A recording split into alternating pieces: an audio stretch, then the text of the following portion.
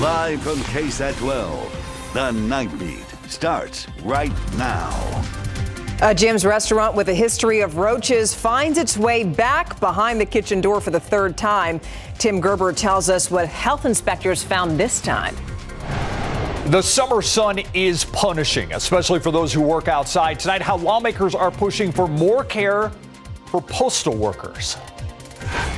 And today was the 7th day in a row where we either tied or broke the record high temperature for the day. We're going to talk more about that, which other records are likely to fall, but also the newest drought monitor is in. Nearly 70% of Texas has fallen into drought. We'll take a bit of a comparison and a closer look at this in a bit. Adam, thank you. So tonight we're seeing just how dangerous this drought is getting. Take trees. Some of them in our area are just giving up. Yeah, the weather has been so dry for so long. Trees and limbs are falling, sometimes on people. The Night Team's Patty Santos introduces us to a 77-year-old man who is in the hospital after a branch fell right on top of him. Juan Cantu is still in the hospital after a tree limb fell on his head, fracturing both of his legs. It happened so quickly, Cantu says there was no time to run away. He can only guess that pecan tree was affected by the drought. They just tend to have a little bit weaker wood and just can't really maintain its vitality with all of the struggles that Texas keeps throwing at us. Leaves drying up and falling off. Arborist Jess Stiven with Davy Tree Expert says this heat and drought is making some trees simply give up. Well, I would assume at this point that all trees are struggling. Non-native trees such as red oaks and sycamores are faring the worst. Stiven says live oaks and Texas cedars are holding on a little stronger. You can see there are some places here and there where entire little twigs are starting to die off. And again, it just can't maintain the water flow to those branches. He urges people to have their trees looked at by an arborist at least once a year, not only to save them, but also to prevent accidents. And we might be able to save a tree or help a tree that may be partially struggling right now to maintain its health so it doesn't get too far down the road, because once a tree gets too far down the road, it can actually expire. The mortality starting at the tip of the leaf and starting to die back. Stiven cares for this 350-year-old live oak known as the wedding tree. He says it may take a few years before this year's drought catches up with it. But really, drought can have long-lasting impacts on trees. And he says focusing on watering the trees instead of the grass could possibly save it. And he says you got to do it at a slow drip like this. And you got to make sure that you water it not right near the trunk and not towards the end, but right in between the trunk and the canopy. Reporting live tonight, Patty Santos, KSAT 12 News. That's good advice, Patty. Thank you. The Texas A&M Forest Service tonight keeping a close eye on trees in our area. Woodland ecologist Carl Flocky says that drought plus fungi and insects contribute to the overall death of trees. A 2011 statewide study on the effects of the drought showed some 300 million trees were killed statewide. And that trend could continue if we don't get that good soaking rain soon. If we continue on the trend we're on for, say, another year, we certainly will likely be seeing much more decline and death of trees. We are seeing some decline in death now. We started seeing it last summer. Some trees are dropping their leaves early in an effort to save themselves. Carl, that gentleman you just heard from, has seen lots of post oak trees dying just east of I-35. So the best thing that we can do is to plant native trees, which are more drought resistant. And now think about how dangerous this heat is for people who work outside, like the ones delivering our mail. Yeah, that's why this week several San Antonio lawmakers told the U.S. Postal Service to bring back bottled water for letter carriers. It comes just weeks after a USPS employee in Dallas died on the job as the heat index hit 115 degrees. The Night Team's John Paul Baraja spoke to local Postal Service employees about their situation and the changes they want to see in the name of safety. Our carriers are going down. I'm 55. It can happen to me anytime. Homer Hernandez has delivered mail for 20 years. The only way he can describe the current conditions of the job? It's damn hot. Since the end of the COVID public health emergency, the U.S. Postal Service stopped giving its workers free water bottles.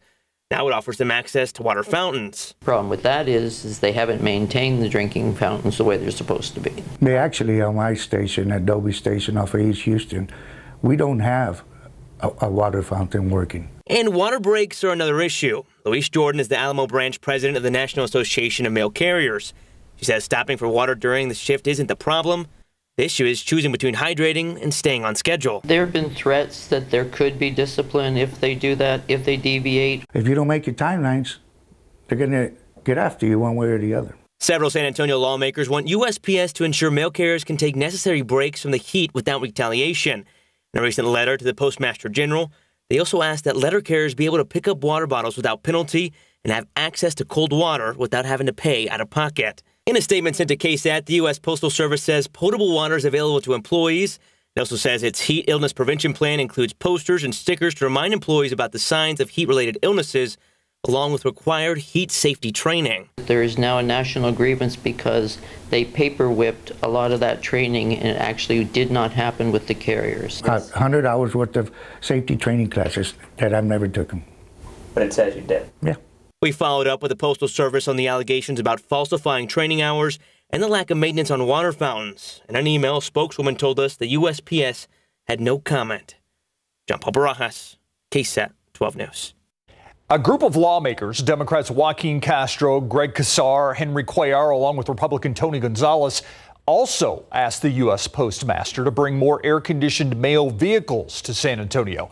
Because vehicles like this one, called a long life vehicle or LLV, you see them all over town, they don't have air conditioning. They have a fan. However, the congressmen say the temperature in one of these LLVs can reach more than 110 degrees. The Postal Service says all vehicles it's bought since 2003 have AC, but only 34% of mail carrier trucks that are on the road actually have it right now. San Antonio City Council members will have their final say on the city's $3.7 billion budget proposal in mid-September. They heard the details of that proposal today. So it includes money to add police officers, increase the animal care services budget, and also a rate hike for trash collection. City staff is also going to host several budget town hall meetings starting Monday. If you want a full list of dates and also a breakdown of their proposal, head on over to KSAT.com. Just look for the story. My heart broke. Like, I was devastated. All the islands are our home. People in San Antonio reacting to the raging inferno in Hawaii. At least 53 people now confirmed dead. That number's likely to rise. Search and rescue operations happening in Maui right now as we speak. The Coast Guard has rescued dozens of people that had to go into the sea to escape that fire. Thousands more have left by air. Many of the people on the ground calling this destruction apocalyptic. Now, just days after the apartment fire back here at home off of Gus Eckert Road, crews are demolishing what's left of that building that burned down. Yeah, people who lived in that apartment building are speaking out tonight, saying they are struggling, but still finding ways to move forward. The Night Team's Avery Everett sat down with one of those victims tonight. Flames ignite, coming right at me. This sight is still stuck in Dawn Oliva's head. Flames were thickening, the wind was blowing, and they were getting bigger. Oliva was able to get out before a fire destroyed her apartment Sunday night. Giant pieces of the roof are now flying in the air in flames. No one was hurt, but the building at this complex off Gus Eckert Road is a total loss. The cause of the fire is still unknown, but crews are actively starting to sort through this rubble. It looks like a lot of damage, but people who used to live here say some of their fondest physical memories, like photos and clothing, are all amongst that destruction. But all of my photographs, my canvases of my grandchildren all over the house were gone. Oliva's apartment was on the bottom floor. Among what was lost in the fire, her 2 cats. Lily and Marilyn. It's a loss Oliva is struggling to accept. I know that the minute I fill out my loss is when I will cry, and I'm not ready yet to do that. But she says she's finding hope. Yes. Hope in still having her life, and hope through having her family. Avery Everett, KSAT 12 News. Feel for Dawn and those that lost so much. San Antonio firefighters confirmed Sunday night the crews faced multiple issues to try to put out that apartment fire, like weak water pressure and fire hydrants. On KSAT.com, we have a breakdown of some of those issues and the San Antonio Water System's response. In other news now, work is going to continue tomorrow on a sinkhole along New Sulphur Springs Road. It's near Jasper Hollow, about a mile east of Loop 410 on the city's east side. City crews replaced a collapsed storm pipe overnight, and Public Works expects the road repairs to wrap up by 5 o'clock tomorrow afternoon. Also happening tomorrow, the beginning of tax-free weekend. Shoppers can save on school supplies and most clothes, shoes, and backpacks under $100. There are some exceptions, though. Jewelry and purses do not qualify. We have a link to the full list of eligible items right now on KSAT.com. A bag of chili powder with live weevils and ants invading a bag of dried shrimp. That adds up to a low score for a local restaurant. Tim Gerber tells us the other bugs inspectors found crawling around when we come back.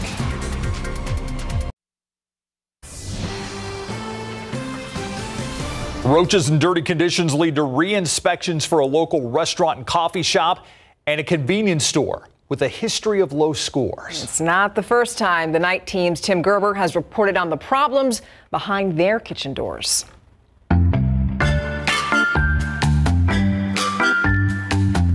Picnic Foods, located in the 1200 block of South General McMullen, had their June inspection score of 81 posted right on their front door. It was a 2-point drop from the 83 they had when they were on BKD back in January. This time, there was a roach in a cooler on the service line, as well as many flies in the business.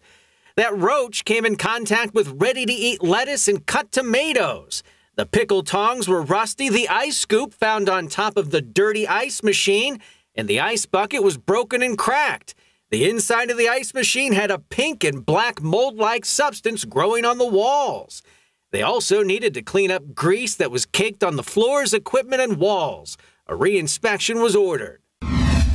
Lucy's Cafe in the 500 block of West Mitchell Street earned an 82.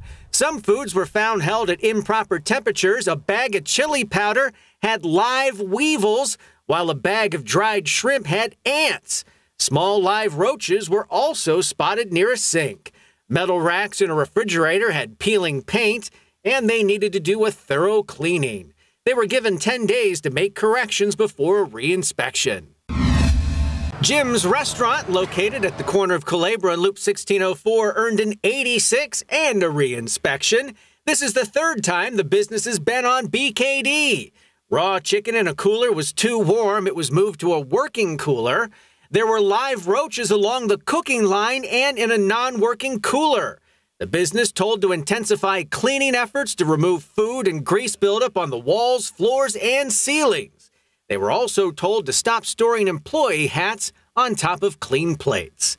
From behind the kitchen door, Tim Gerber, KSAT 12 News. All right, now we're going to take a live look outside. I wish I could say it was on a lighter note, but it's 90 degrees out there right now. And there's one word that we keep using over and over. We have to think of a new word, and that's record. When it comes to the weather, we keep breaking them. What did you say the other day? Relentless. Relentless, yeah. It's the relentless heat high and relentless heat that we have. And honestly, I was looking at the patterns and a couple of analogs, and I'm thinking we've got another 2 weeks of this type of heat that's at least above 100 and between about 102 to 106. Thinking at least another couple of weeks. Hey, today, though, let's get to this first. Another record, 7th day in a row in San Antonio, where we've either tied or exceeded the record high. Today by 1 degree. Making it to 106 this afternoon, the average being 97. Climatologically speaking, this is the hottest time of year with the warmest average high temperature. Wasn't just San Antonio breaking a record. I'm going to highlight all the records on this map here. Abilene, San Angelo, Del Rio, 110, 111 for high temperatures. Laredo made it up to 110. That was actually a record, by the way.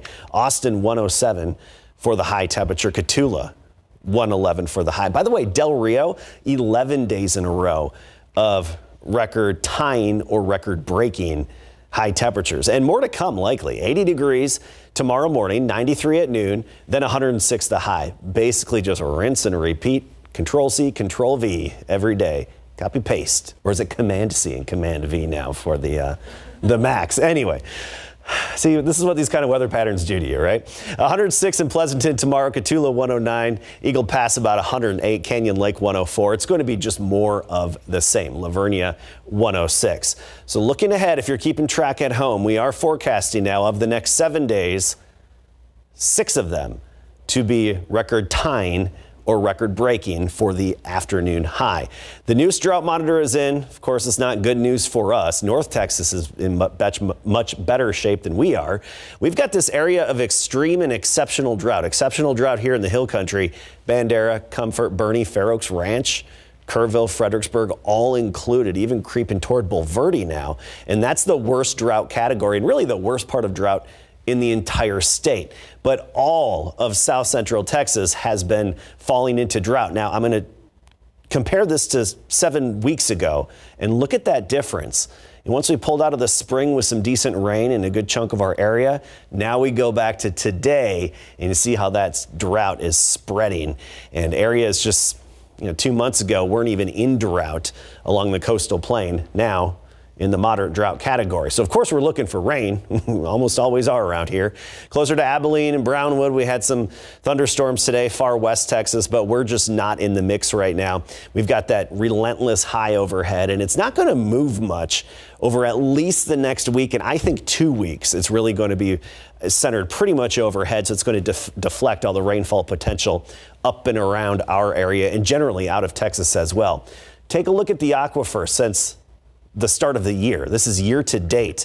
Notice when we got those spring rains, we had a nice boost, still below average, and then we've dried out quite a bit, and now we're well below average in terms of the aquifer level. We're about 31 feet below the August average, and that puts us in a fire danger too because it shows how dry we are. The grass is very dry, vegetation is dry, afternoon relative humidity is low, and the wind picks up as well, some gusts to 30 miles per hour. So extreme fire danger along parts of the Colorado River there, just north of Lake Buchanan, and then also high to very high fire risk. It doesn't mean the weather's going to cause a fire, but a simple discarded cigarette or a spark from a chain dangling under a trailer can quickly start a fire. Even power tools, things you don't always think of, some power tools that create sparks, because we've got record challenging heat and nothing but sunshine to continue. All right, Adam, thank you. This is almost becoming an annual trip for our sports department. Let's head to the Hall of Fame and see which Spur or Spur connection gets in this year. It is. Yep. Coming up, Larry Ramirez is at the site of the Naismith Basketball Hall of Fame on the eve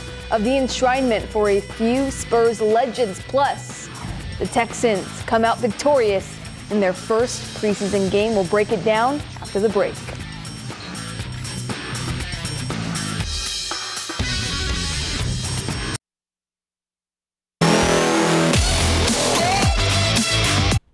Another class of San Antonio legends will be enshrined in the Naismith Memorial Basketball Hall of Fame this weekend. KSAT 12 Sports made the trip to Springfield, Massachusetts this morning, and photog Mark Mendez got these shots from inside the hall, a destination for any basketball fan. For more on the big weekend, here is our own Larry Ramirez inside the Hall of Fame. Yeah, thanks, Mary. So San Antonio is home to 5 NBA championships and multiple basketball Hall of Famers. This year's class will include Greg Popovich, Becky Hammon, and Tony Parker. Now, Tony becomes the final member of the Big Three to get his call to the Hall, and he's thrilled to be going in with Becky. To share that, with Coach Pop and Becky Hammon, we're pretty good friends with Becky. She's like my big sister. It's pretty amazing that we're going into the Hall of Fame all three together. So I'm really looking forward for that experience. It's pretty humbling.